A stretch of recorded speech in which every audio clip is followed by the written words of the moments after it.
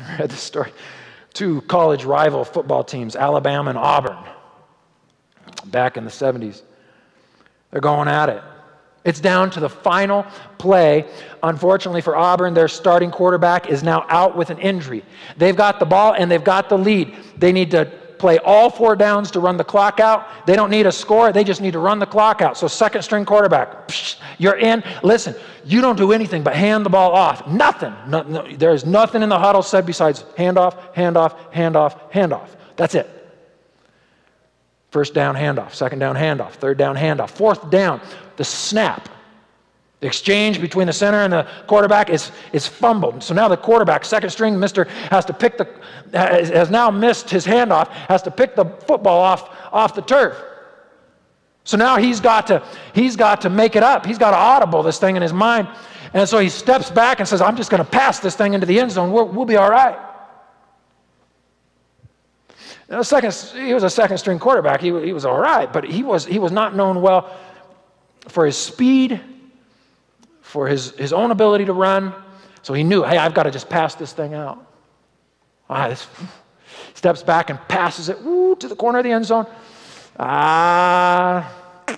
No, Alabama was not fooled by that. Safety interception, and now Alabama's safety is running, streaking down his sideline. Safety's going to be a little faster than the average guy, streaking down the sideline toward a touchdown. Time is out. Time has expired, but they've got the ball, and the play is still live. He's outrun everybody. But coming from across the field, it comes this diagonal second string quarterback, giving it everything he got. Yards before the end zone, Mr. Second string quarterback tackles the safety. The news conference after the game. The news reporters are asking the coach, what did you think of that? How in the world did he catch up to, what do you think, coach? And the coach leans into the microphone and says, the Alabama safety was running for a touchdown. My second string quarterback was running for his life. And that made the difference.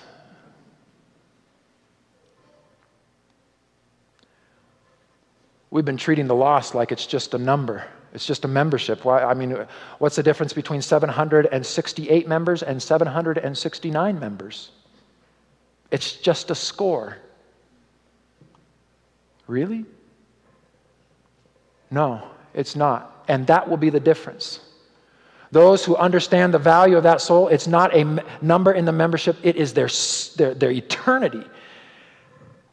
And we will run. We will play our game differently. We will serve in missions differently. We will go differently when we know that it's not just a number, it's not just a score, it's an eternity. And William Carey speaks up, or at least his line echoes through our hearts today. We must expect great things from God, but we must also attempt great things for God. So what are you expecting? What you expect will inform what you attempt.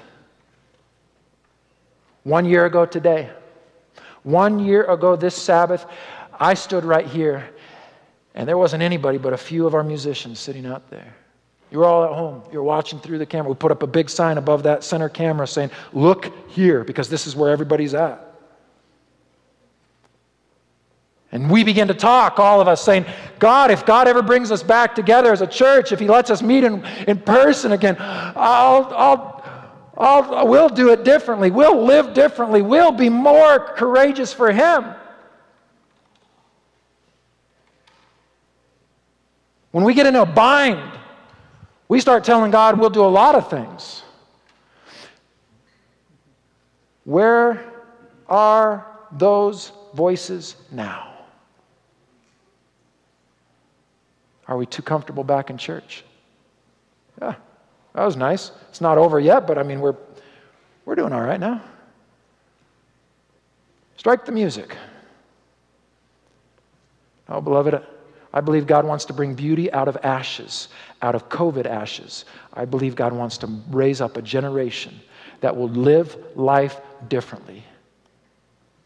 So you heard about an outreach Sabbath this afternoon? You heard about a prayer time, 2 hours from 3 to 5. You heard about that? I know, but we are planning on a walk.